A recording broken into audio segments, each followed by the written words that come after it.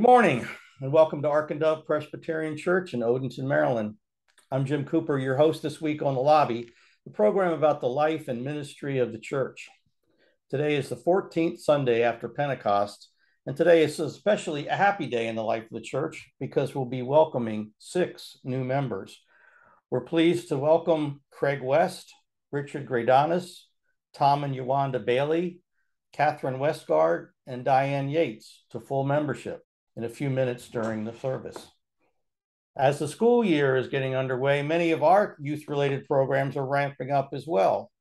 We'll fill you in on that in a moment. And then later in the episode, we're going to have a chat with Bob Fuller, who heads our Earth Care Ministry, about a new gizmo that you might notice in the kitchen. And Bob's going to tell us all about it. So let's start the announcements. This Tuesday evening, we've got 2 things happening. The grief group meets at 7 p.m. over Zoom. And then Michelle Schoonmaker and Katie Nilsson Johnson will present a class on intersectionality and the church, also at 7 on a different Zoom. That class continues on Wednesday evening, and we'll be learning about reproductive rights and the church. On Wednesday morning at 10, and every Wednesday morning at 10, Pastor Stephen Price Gibson will lead a lectionary-based Bible study over Zoom. No homework or prep is required for this class. As you may have been hearing, the Community Engagement Project is getting underway, and we need many members to help with our door knocking effort on the morning of Saturday, September 24th. Training, breakfast, and lunch will be provided. One of the prime reasons many people say they love about Ark and Dove is our thriving community of young people and the excellent programs for children and youth that we have. And now you have an opportunity to help keep these excellent programs going by volunteering to help with Sunday school or youth groups. Many more volunteers are needed, so please see Sarah Fox for a full rundown of the opportunities. We have a long-standing practice of learning about and using our spiritual gifts. It's time to update our understanding of our gifts, so please take a spiritual gifts inventory. It's a questionnaire to learn about your own gifts. A class will be offered on October 6th as part of our Equipping the Saints series to interpret these inventories. Dinner is always a part of the Equipping the Saints gatherings. Please find links to the inventory in the archive. ACT, Anne Arundel Connecting Together, is getting active around the upcoming election and other local topics. Learn how to have a one-on-one meeting and then practice your skills at a relational mixer next Monday, September 9th at First Presbyterian Church of Annapolis. You can also meet our newly hired organizer, Katie Ashmore Zindler. ACT will be holding several actions this fall, including a candidates forum on October 6th, right here at the church, for candidates for Anne Arundel County Council and County Executive. We'll need many volunteers for this event, including a tech team for a hybrid style meeting, hospitality, registration, and parking. Please see Cheryl Walcott if you can help out. All this month, we'll be collecting a special offering to support peace and global witness measures. This year, our offering will go toward ACT to support the work they do to organize our community and improve the lives of everyone living and working in Anne Arundel County. So please give generously. Do you have a middle schooler? Are they into Bugs or British pop rock? We're looking to resume the Loyal Order of the Beatles, and it has nothing to do with Bugs or John, Paul, George, and Ringo. This is a different kind of Beatle, Beadles, and it's a program that allows middle schoolers to participate in the worship experience. So if you've got a middle schooler at home, Sarah Hendricks may be getting in touch with you with an invitation to see if your middle schooler would like to join the Loyal Order. The new food of the month for CAP for this month is a classic, peanut butter and jelly. So as you stock up for school lunches, please get an extra set for CAP and leave it in the mission collection bins across from the coat rack. And finally, after all these great volunteer efforts, let's have some fun. Our annual church picnic is next Saturday at 4:30 and will include a chili cook-off. Sign up to bring your best carnivore or vegetarian chili recipe. This is always a fun time to relax and hang out for friends. And now I'm happy to welcome Bob Fuller. How you doing, Robert? I'm doing great.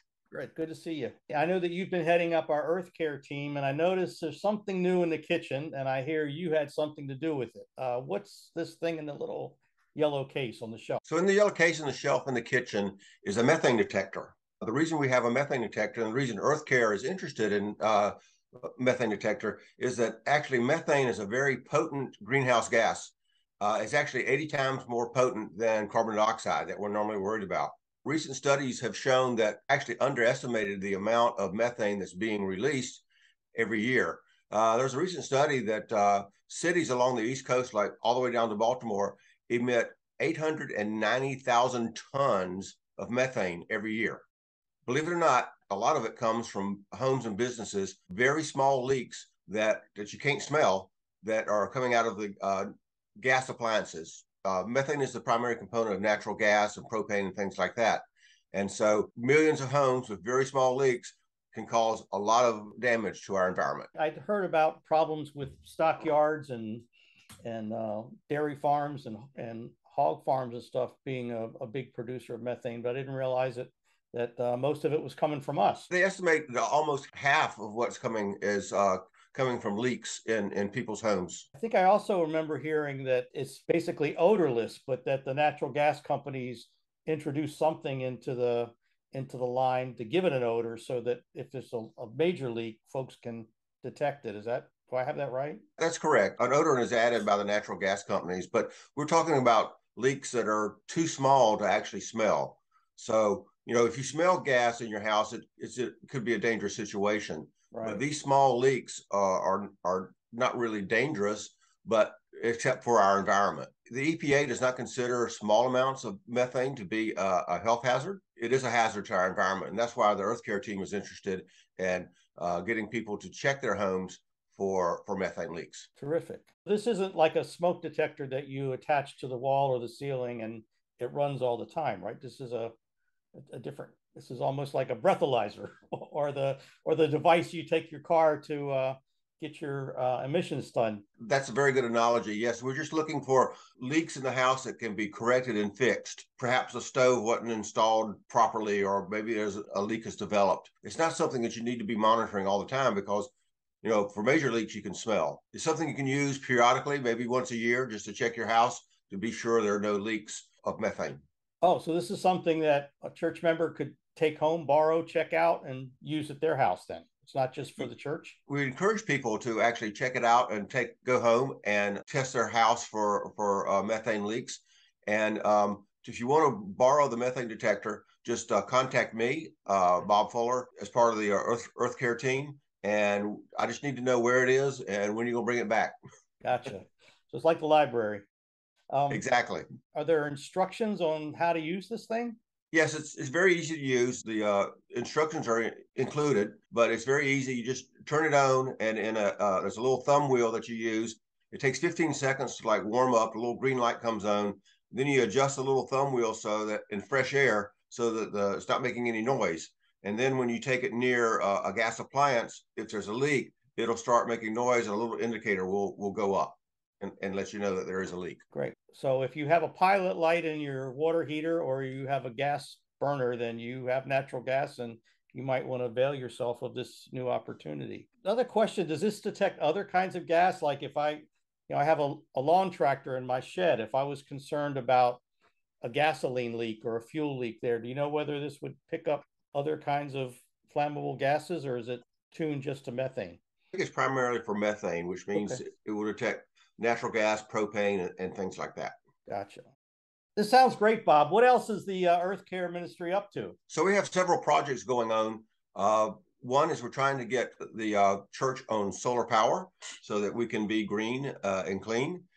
We are working on a seminar on how to divest from energy stocks that are causing greenhouse gases.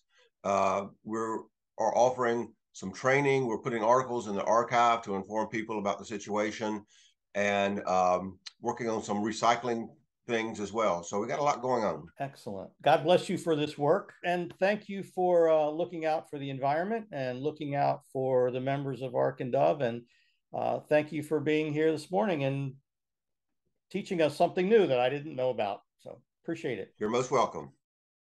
Thanks for everyone for watching. I hope you have a good week, and the live stream service starts now.